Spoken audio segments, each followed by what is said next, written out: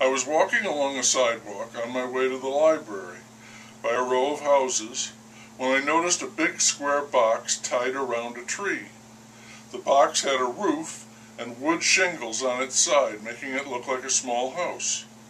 It had a glass front door, and above that was a little sign that read, "Free Library." By then I was past the box, but I could see a row of books behind the glass. I stopped and went back, took a closer look, and saw a small, pinkish-purplish paperback book, Zen and the Art of Motorcycle Maintenance. I read it years ago, and I remember thinking, what a maddening, difficult book. It was a bestseller. The timing, the title, Zen and the motorcycle, both very cool. So it was famous, admired, even revered. I opened the glass door and took the book. The reviews inside the front cover began with glowing and ended up with brilliant, genius, miracle, and masterpiece.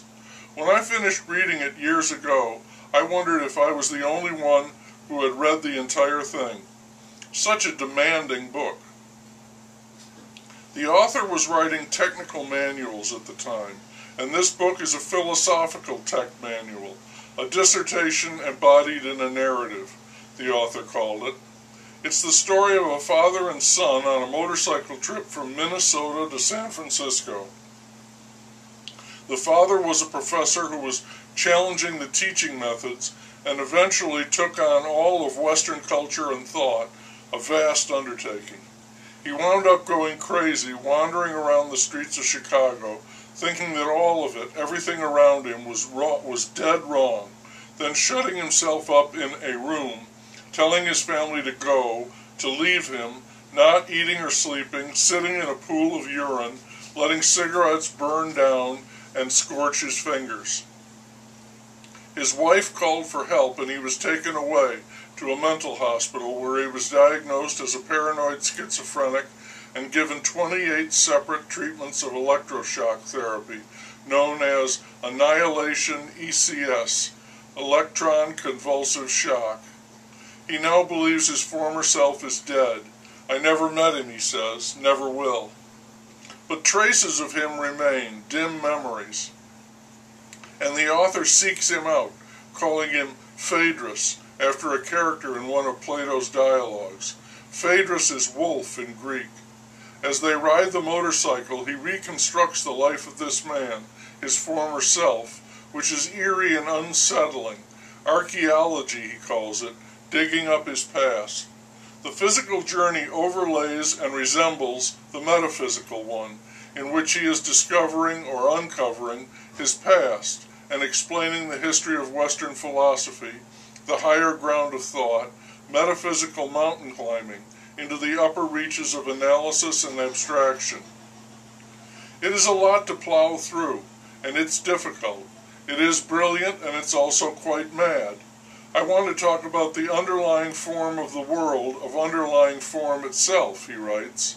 He is always wanting to talk. The book is a discourse, a completely one-sided conversation, which he calls a series of shitakwas, meditations.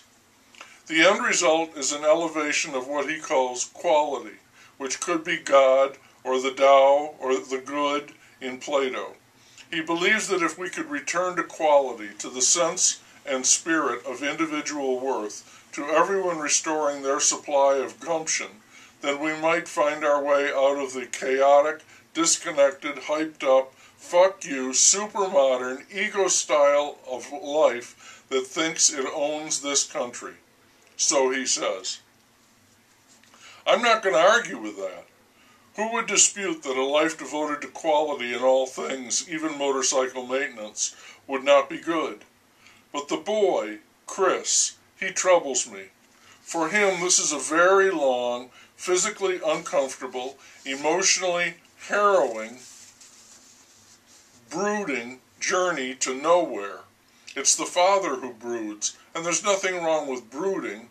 If you brood long enough and properly, then the metaphor of brooding suggests that you might hatch an idea or two.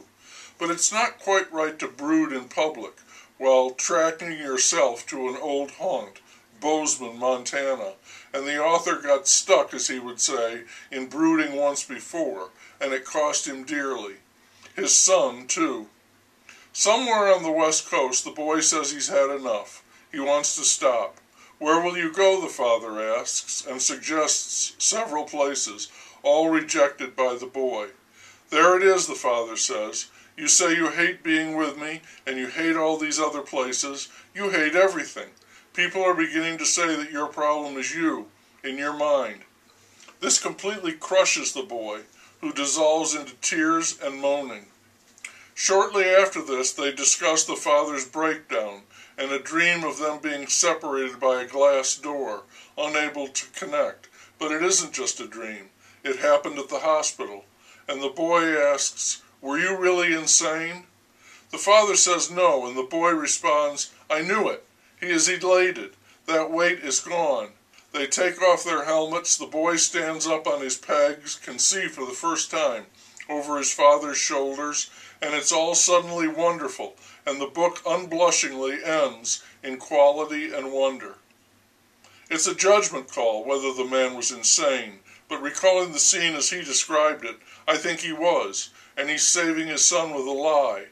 It's very unsatisfactory, to say the least, for me. Definitely not quality, and I was further devastated to learn that Chris, the son, who was a lamb chained to this self-centered, self-absorbed lunatic on that trip, was stabbed to death at the age of 23 in what was called a mugging outside a San Francisco Zen center.